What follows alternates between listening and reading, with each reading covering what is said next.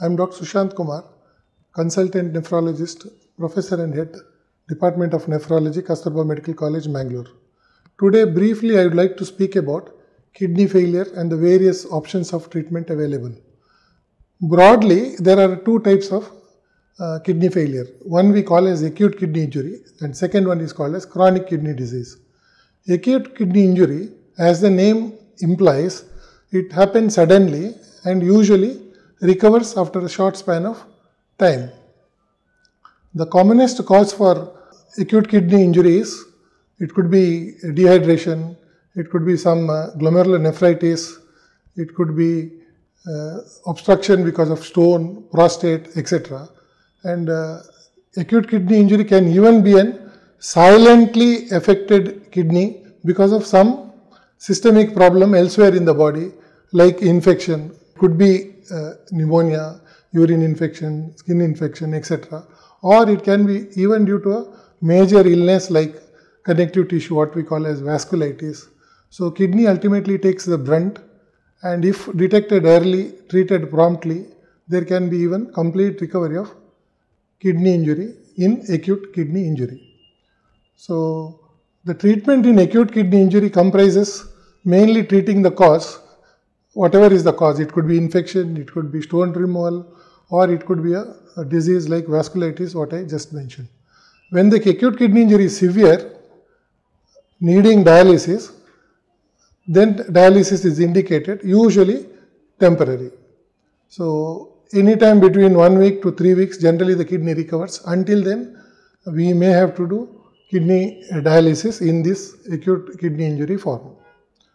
Second type of kidney disease is called as chronic kidney disease. As the name implies, it is chronic. That means it is there from a long duration. And usually the problem here is it is progressive and not reversible. So the common causes for chronic kidney disease worldwide is diabetes, most common cause.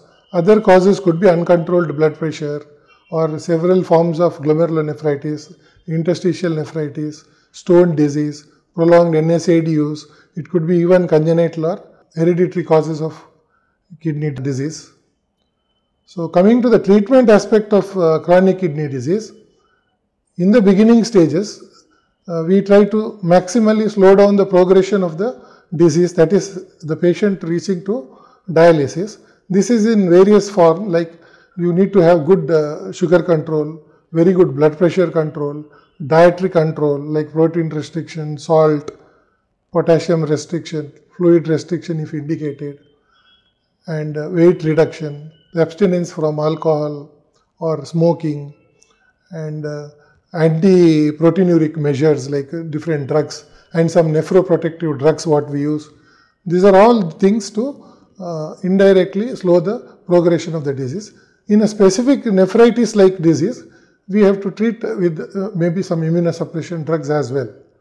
So ultimately, as I said, any chronic disease, chronic kidney disease usually progresses to end stage renal disease, that is stage 5 of chronic kidney disease, wherein dialysis is indicated. Here the dialysis will be permanent, lifelong. So when the patient reaches end stage kidney disease, the option of treatment is either dialysis, could be a hemodialysis or a peritoneal dialysis. Hemodialysis will be done thrice weekly, lifelong, wherein the patient has to come to the hospital for the same. If it is peritoneal dialysis, that has to be done every day and it will be done at home, but both under the supervision of a nephrologist. Next best option for chronic kidney disease treatment is called as renal transplantation. This is the best treatment available for kidney transplantation. Here the suitable donor and a well-matched kidney is generally put in a recipient's body, and here main thing is patient has to receive immunosuppression lifelong. You cannot stop the immunosuppressive drugs at all because that will trigger rejection and the kidney can be lost.